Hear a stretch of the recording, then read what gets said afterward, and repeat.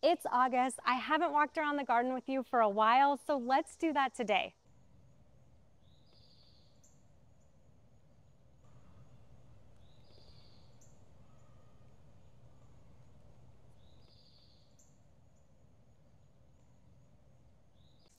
Today, I want to start in this bed, which is my newest bed that I created. This was a bed that I planted last fall using the sheet mulching method. And August is the perfect time to start brainstorming what you want to plant this fall. Fall is an excellent time to plant. Your plants are going to be so much happier planted in fall than right now. They're not going to be battling this heat. You're not going to have to water as much. So as you're walking through the garden, what I'm thinking about is, where do I have holes? Or where can I add a little bit more color? Or maybe even, this area looks a little green, like it's just grass. Maybe I can expand an existing garden bed or create a whole new garden bed this fall. What types of plants should I be thinking about including, and what plant combinations look good this time of year? So I want to take you through bed by bed the things in the garden that are looking really good, the plant combinations, and kind of how I thought about them. And maybe that can help inspire you as you're making your lists for your fall planting projects. The goal for this bed was all season interest because it's one of the first beds that you see when you enter our garden. So I wanted to make sure I had a combination of evergreens, deciduous, flowering shrubs, fall bulbs, and perennials. I lined the front of these beds with azaleas. These are Encore Angel. They are a reblooming white compact azalea that stays evergreen, and behind them are hydrangeas, which of course got zapped this year by the freeze and should be much taller, but that will be an update that we see next year. But I really just want to tell you more about the perennials that are planted in this bed. The perennials in this bed have ended up becoming some of my favorite combinations that I've planted to date. And the reason I love it so much is because it's going to be blooming from early spring all the way until my first frost. For those early spring blooms, I planted daffodil bulbs in the fall. They're going to be the first things that come up and start blooming and giving color and signs that actually this is a garden bed and not just a patch of mulch. Peonies are incredibly reliable perennials. You plant them once, don't plant them too deep, and they will bloom for you for 100 years. Also, I can't think of another perennial with flowers bigger than a peony. They're just a showstopper of a plant, but they are a bloom once and then you're done kind of perennial. And so that's why I have them here as this almost middle back part of the border. And I interplanted lots of other perennials around it because the peonies are gonna bloom in spring once and then quit.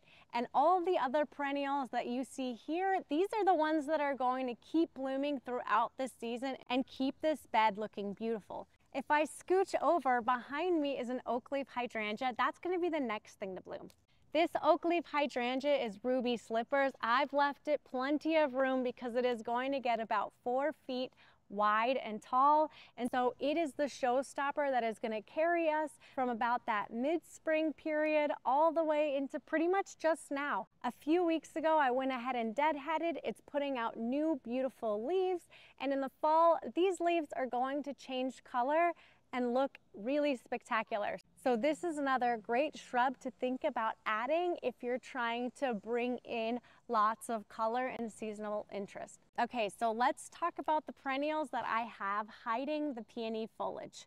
So first up, this is Powwow Echinacea. You'll see it throughout my garden. For me, it's a very reliable echinacea that just keeps going. It'll start blooming for me about early to mid-summer, and this is its second flush of blooms. So as long as you're cutting back the old blooms, it'll keep going for a number of months for you. And if you leave the seed heads on into the fall, you'll get goldfinches that come and eat from these, and they're just the cutest things in the garden. I stopped deadheading these in August because I want to see those goldfinches.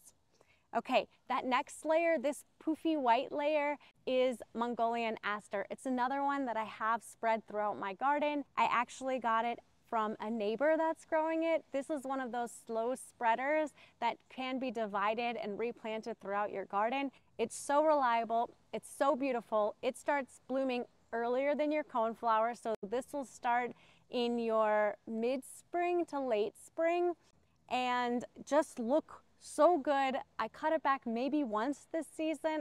I didn't really stay on top of deadheading this season all too much. We went out on vacation.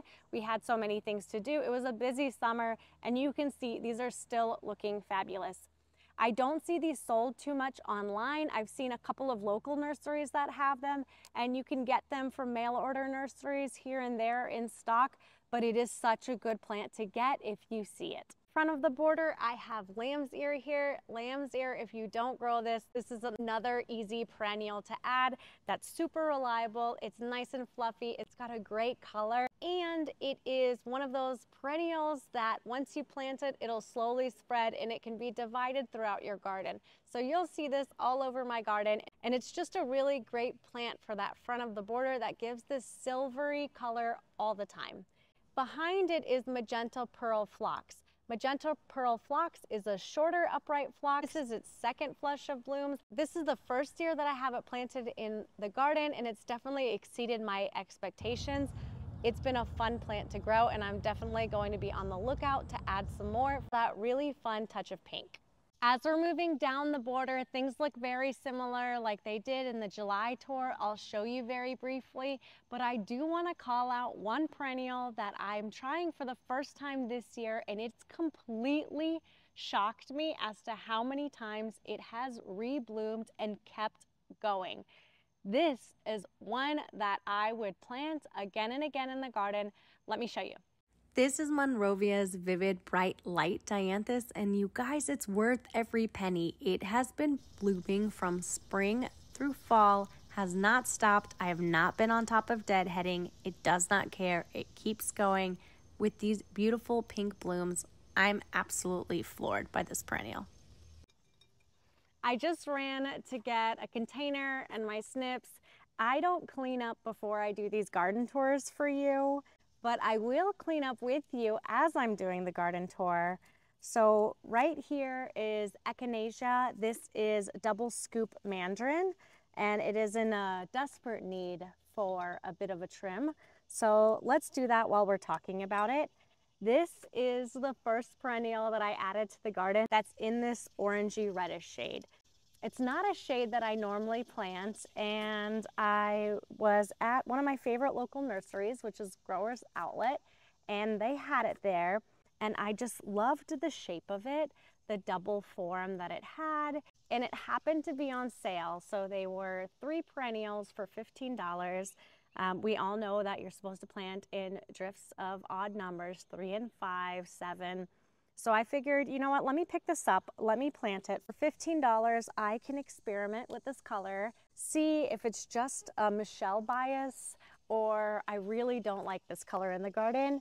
And now that I've planted it, I absolutely love it. And it taught me that it's really worth trying something, planting it in your space before deciding, I don't like reds, I don't like oranges in the garden.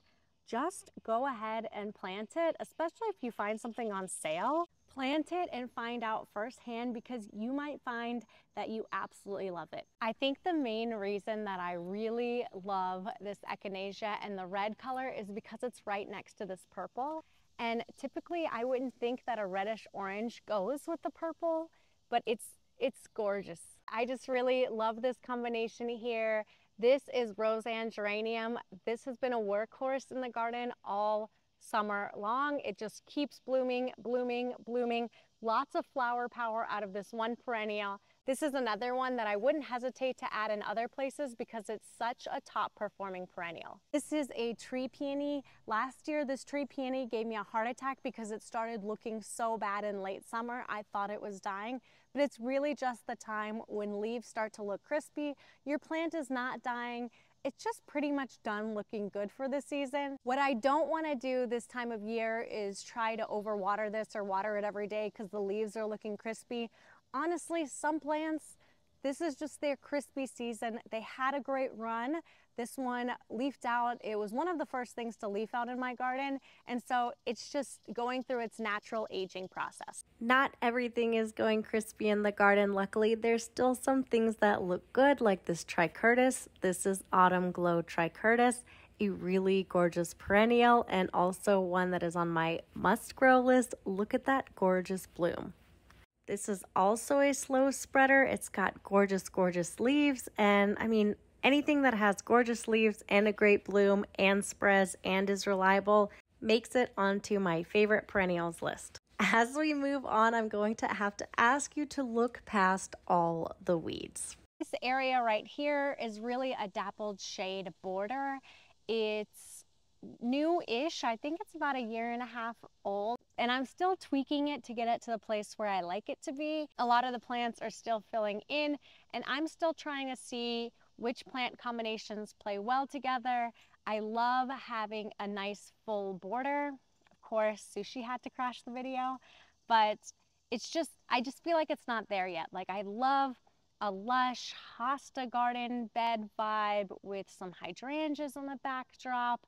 I'm still trying to figure it out. I feel like it looked much better earlier this season, but right now this really isn't its peak prime time, so I'm still working through it. I don't know, you probably have areas in your garden like that too, where you're like, it's okay, but it's just not there yet. So I'm trying to figure out what I can do to make it there.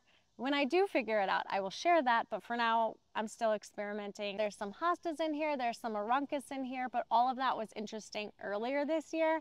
And now things are looking a little crispy, except for the pulmonaria, which just always looks good.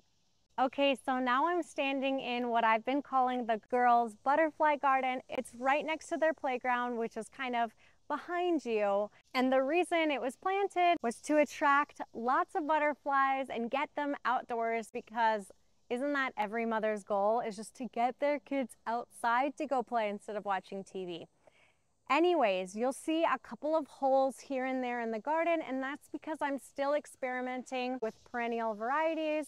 Last year, I planted one of these Millennium alliums. I've planted the larger fall bulb alliums before, and they did not come back for me and rebloom. So I was super skeptical about planting these summer blooming alliums because I just assumed that I would have bad luck with them and they'd be like annuals. But now that they're coming back, I can commit to a drift here and fill in this space. I also added this pennisetum last year. This is Little Bunny pennisetum, and I wanted to make sure that it was happy in my soil and in my conditions before adding a drift of them. But it is so cute, and I'm definitely going to add some more. I've been filling these little holes with dahlias, just cheapo tubers that I found at Aldi that were labeled, I think, kind of like a front of the border dahlia. And so those have kind of been taking up space and providing color for the holes in the garden that I left, because I was still experimenting with varieties and kind of what I wanted the garden to look like when it grew up. If you twisted my arm and made me pick a favorite perennial that's planted in this bed, I would say the kind of MVP of this bed is this phlox that's blooming right here. This phlox is on its second flush. It starts blooming earlier than other phloxes. This is Opening Act Pinkadot phlox, and the Opening Act series from Proven Winners starts blooming in that kind of mid to late spring time frame. It opens up right as the oak leaf hydrangeas are opening up, if that helps give you a sense of when it blooms, while other tall garden phlox typically bloom later into summer. This one is having its second flush in summer, which is a much smaller flush, but it still provides a lot of color, and it's just a really impressive perennial. It grows really large and in charge. I've divided it in the past, and I've only had it here for 2 years, and it rebloomed. So if I was to pick just one perennial in this bed that is kind of the MVP, Opening Act Pinkadot phlox gets that little prize. So earlier I had showed you that shade bed, and I told you that it just wasn't coming together the way that I was envisioning, the way I was hoping that it would, and then I'm still tweaking it. This is a bed that I had just tweaked this spring. My problem with this bed was that mid-spring and kind of this time of year, there were gaps in blooms, and I just kind of wanted to see continual blooms in this bed. So I shared and documented on YouTube how I'm redoing this bed, and I can post the video right here for you guys to go back and see what it looked like before. And this is kind of the after. So these are Atlas roses that I planted earlier this year. They have done amazingly. They would be horrible cut flower roses because the rose only lasts about a day and then the petals kind of fall off. But the color and the number of blooms they put out, they are totally worth having in the garden because they are so floriferous. They're constantly putting out new blooms, and the color is just such a perfect color that seems to go with everything in the garden. Also, they have an intoxicating scent that's just absolutely wonderful. I am living it up right here sitting in these roses. And then lastly, and I would argue most importantly, when it comes to picking out roses, especially if you live in a humid climate like I do, you want to make sure you are planting disease-resistant roses. Otherwise, it is just going to be a battle for you to keep black spot at bay, to keep them healthy, to keep them blooming. And these roses, brand new, haven't had a chance to establish.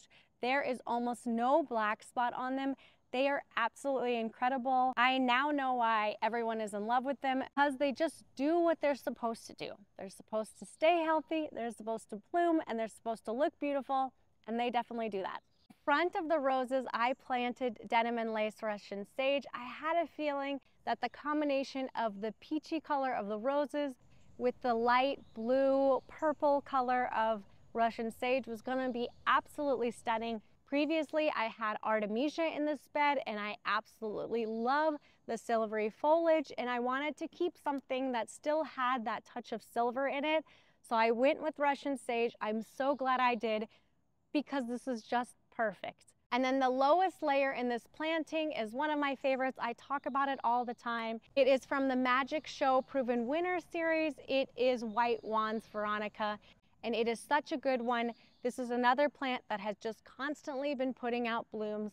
The first flush is the largest flush, but honestly, you just can't go wrong with a plant that is constantly blooming like this. And I've done nothing. I haven't fed this bed once. It just goes and goes. It's incredible. Then as we move a little bit farther down the border, I do want to call out this yarrow right here. If you've planted yarrow before and been disappointed because it flopped or it spread like crazy, give this a try, guys. This yarrow is from the Firefly series. It is Firefly Moonshine, maybe Moonlight. It's the yellow one. There's also a peach one. They're absolutely incredible because they stay upright, they don't spread like crazy, and they just slowly fill in a space and keep blooming throughout the season. I feel like a broken record, but I'm really just pointing out to you my favorite plants. So if you're kind of making your planting list for fall and thinking about your holes that you have in your garden, these are kind of the reliable plants that I've really enjoyed having in my garden and would replant if I moved and had to start all over. I'm coming kind of around the border now, and I wanted to give this hydrangea just a little bit of spotlight because this is the first year that it's looked this good this late into the summer. It has aged into this deep purple, gorgeous color. This is Endless Summer Bloomstruck hydrangea. It's never aged to such a pretty hydrangea, and I don't know what I did this year. Not sure I can repeat it in the future. So I'm just going to take a minute to appreciate how gorgeous it is right now, because who knows if it'll ever do this again, but man, does it look so good right now. Again, in this bed, you'll see Powwow White Echinacea repeated. I'm kind of boring. If I find a perennial that works for me and is beautiful and reblooms well, it's going everywhere. So anywhere that you see a white echinacea, it is likely Powwow White if it's in my garden. But that doesn't mean I'm not a glutton for punishment, because I will retry varieties that have done poorly for me in different spots just to really test out if it's me and the location that I'm picking, or it's the variety and the plant just doesn't seem to like my garden. So that's why you'll still see Powwow Wildberry sprinkled throughout the garden, because I really want it to work. I love this pink color. I loved this pink color even before the Barbie movie came out and made everybody pink crazy. It's just a gorgeous color, and I would have more of them in my garden if they seem to like me, but we'll see. Maybe they'll like this spot and be happy here. Also, let me show you that gorgeous pink perennial right there. This phlox right here is from the Opalescence series from Proven Winners. I can't remember the variety, but I'll put it back here when it comes to mind. This is also its second bloom. It blooms a little bit later than the Opening Act series, so really starts in true early to midsummer and then reblooms again in late summer. There's no sign of powdery mildew on either of the phloxes in my garden. I'm definitely in an area that has a lot of powdery mildew, that has a lot of humidity, so I would definitely recommend looking at the Proven Winners Opalescence or Opening Act Phlox series if you're looking for a phlox. Depending on the hole that you have in your garden or when you need to see those blooms, these guys are awesome. Also, you could always hear chicken noises when I'm in this area talking about this phlox or showing this part of the garden. The ladies are right behind me. I am working on putting together more chicken content, especially as we move into fall and winter and the flowers die down. There's kind of less to show you in the garden unless I'm planting something. If you've been curious about chickens, if you've been thinking about adding them to your family, I hope you don't mind putting your questions in the comments. That will really help me to just make content that's more relevant about things that you might be interested in. So as I'm planning my chicken content, I can keep your questions in mind and be sure that I'm answering them. I'm really rounding out the last of the backyard here, and I think I'm going to end it here. I'm going to skip the veggie garden and the path that leads up to the veggie garden because this video is getting way too long anyways. But as you're thinking about your garden space where you might be seeing holes, if you're looking for a perennial that is about to bloom and looks really good right now, I would like to suggest Autumn Joy Sedum, also Neon Sedum. Upright sedums this time of year look amazing. I haven't yet opened, but the buds are just forming. They have this limey, light green. I love it. Easygoing, drought tolerant, low maintenance perennial that I never really do anything to other than propagate or divide. This one is such an easy one to spread all around your garden. Definitely look at sedum. This is the last area that I really wanted to show you, and I feel like I haven't shown much of recently. This is the path that we redid the side yard. This used to be completely all lawn, and we mulched it over, added a path down the middle, and then added in these cut flower gardens on either side. Obviously, I did a bad job staking the sunflowers, and so they're leaning a little bit, which is why I'm kind of crooked. But it has been so fun having a dedicated cut flower space. Others have suggested that I create this, and I'm like, I don't need it. It's gonna look so empty in the winter. What do I need this for? But now that I have a dedicated space to plant my zinnias and my dahlias and my amaranth and my statice and my sunflowers, I don't know why I didn't do this earlier. This has been so fun. This year I just planted them in the ground. There's no any sort of raised bed structure. I'm getting a lot of weeds. So next year I'm really going to be thinking about how I can create more permanent beds right here and raise them up a little bit so that the weed pressure is much lower, and that makes my life easier. Anyways, it looks like it is actually starting to rain here, which is like a hallelujah moment because it has been so dry. So I am going to cut this video off here. I want to say thank you guys so much for watching. Thank you for supporting my channel. If this is your first time seeing me, I hope this was helpful and I hope maybe you learned something. I would love it if you hit that subscribe button and stuck around for more of my garden shenanigans. And as always, I will see you in the next video.